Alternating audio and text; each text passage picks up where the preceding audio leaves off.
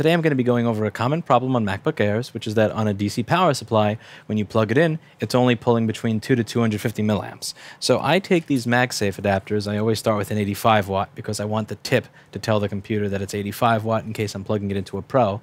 I always take these adapters, and what I do is I snip the tip off and then I plug it into a DC power supply. This way, I'm not always going through adapters and killing them, and I also get to see exactly how much power that it's being drawn from the DC power supply. So if I plug this in, as you'll see, it is dead.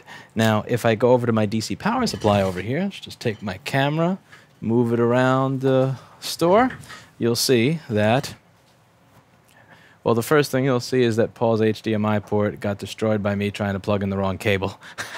But the second thing you'll see here is that I'm drawing about 200 milliamps, anywhere from 180 to 200 milliamps when I have it set to 18 volt. And it's dead. Over here you'll see that we have a Power Rails page. And on this page of Rails we have suffix and prefix. So the prefix is going to tell us how many volts the power rail is typically. So PP3V42, that's 3.42 volts. PP5VS5, PP5V, 5 volts. And the suffix is going to tell us the state that that rail will be on in. So S5 means be on while the machine is off. S4, that power rail should be present when the machine is hibernating. SO, that should be present when the machine is on. So S5 is going to be when the machine's off, S4 is going to be when it's hibernating, S3 is when it's in suspend, SO is going to be when the machine is on and working and the CPU and everything should be on and working.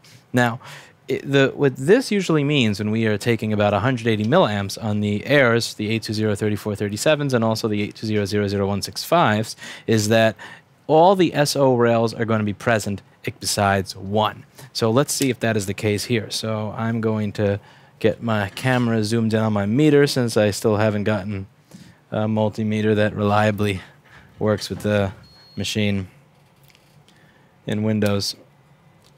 Got to buy myself a new one since this one's acting up. So let's turn this thing into voltage mode and see what we get if I try to measure, let's say, PP5VSO. So PP5VSO is going to be present around my fan connector over here. So I could just go over to my fan connector area. And let's take a look and see what it is that I get. So if I do this, and I do this, as you'll see, I do get 5 volts, which means that one of my SO rails is likely missing. Now, if I were to check for something like, let's say, CPU vCore, which is also an SO rail, the CPU is supposed to turn on while the thing is on. If we move over here for CPU, you'll see that I'm getting 0 volts.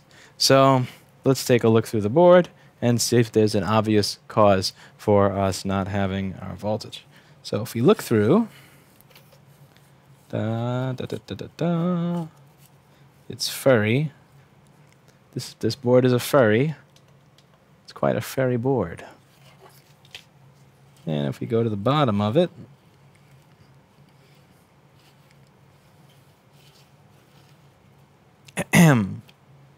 yuck. Gross. Alright, so let's see what this area of the board is for, since that is fairly disgusting. Now if we were to go over to our board view software, that is, here we go, Q8150, and Q8150 is going to be for the all-sys power good circuit. So the way this works is most of the primary power rails shoot out a P-good signal, as you can see here. So DDR-reg P-good, P1V05SO P-good, P5VS4 P-good, 1V8S3 P-good, and so on and so forth. And if any one of those is missing, it'll pull the rail down. And all-sys power good is pulled up by PM sleeve S3 buff L on R8167. So if any one of those rails is missing, we are screwed. Now, typically, to be in an SO state, you have to have all the rails below it. So let's, if we're in an S4 state, we can immediately assume that all the S5 rails are working. If we're in an S3 state, we can assume all the S5 and S4 rails are working. And if we're in an SO state, we can assume that all the S5, S4, and S3 rails are working. The SO rails are going to be created by the rails that came before it. You cannot be in an SO state if you're missing S4 or S5 rails. Think of it like a pyramid. It's a hierarchy. It has to work that way, and it has to progress in that linear fashion. All right, so let's just clean up this area over here a little bit. I'm just going to add some flux, kick on my fume extractor.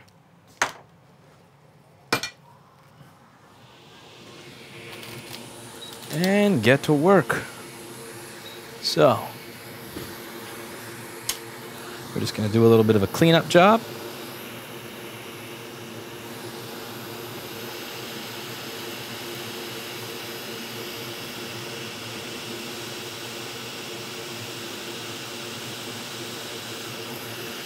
If any of the joints are cracked, they should get fixed through this process.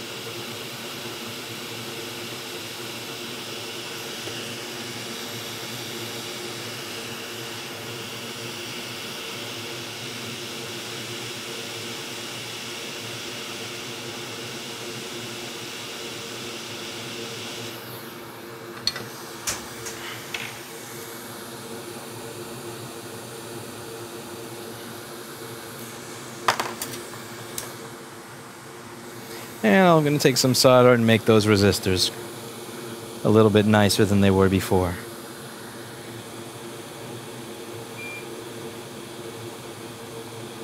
Think of it like filing your nails.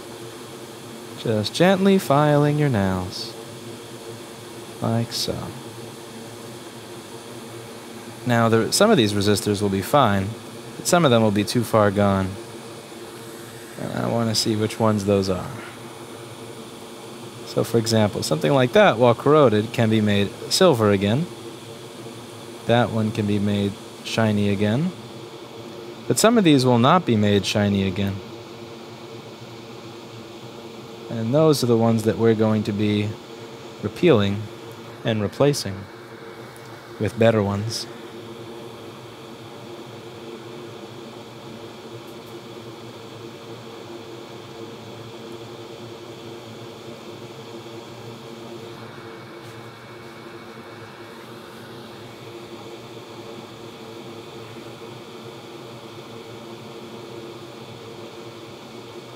There we go. Just get rid of some of the junk on that joint.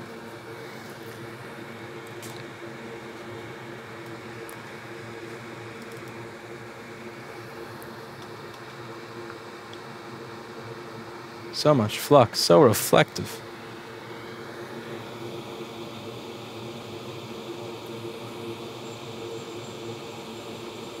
I want to have a nice, tiny, small, healthy mound of solder on each. And there, I think we have it. Now it's time to grab a nice resistor set from a nice-looking donor board. A pretty donor board that doesn't have any corrosion on it. A fitter, happier, more productive donor. Do we have that? Well, it seems that we do. Now, one thing that I like to do here that I talk about on stream a lot is I don't put the board that I'm stealing from under the microscope. I put the board that I'm working on under the microscope. And the reason for that is if I pick up this component and then I try to move this board under the microscope, whatever I have in my tweezers is going to fall down. And it's also not efficient if I'm stealing numerous components at a time. So now I don't really particularly care about accuracy or on the donor board because I'm going to be, it's junk. So if I happen to knock something off on the donor, I don't particularly care. That's something I care about on the board that I am soldering on. But not so much on the board that I'm stealing from. So, like just for example there, I just so happened to knock something off because I wasn't looking through a microscope, but it's broken anyway, so I don't particularly have to care. So I can just grab another one and do this.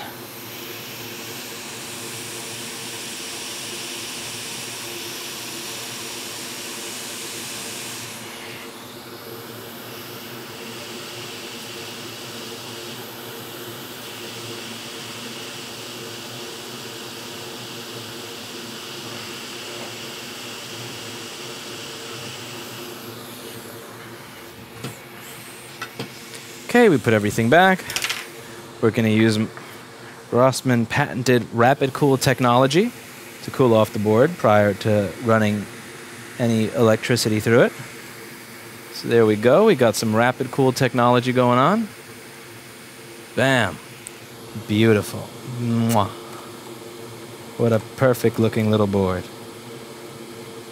Fitter, happier, more productive. Fitter, happier, more productive. Fitter, happier, more productive.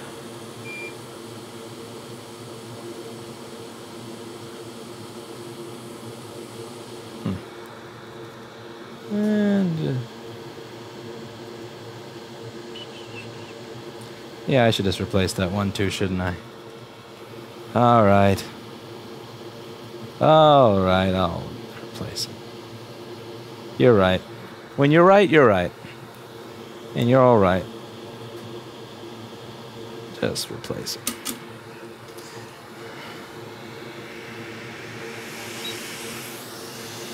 And that one's missing from this donor. Okay.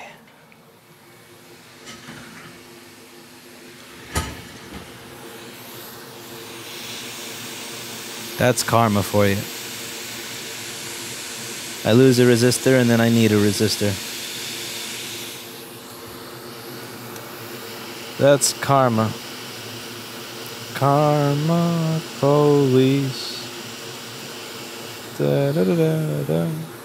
Da, da, da. All right, now let's go for another round of the rapid cool technology.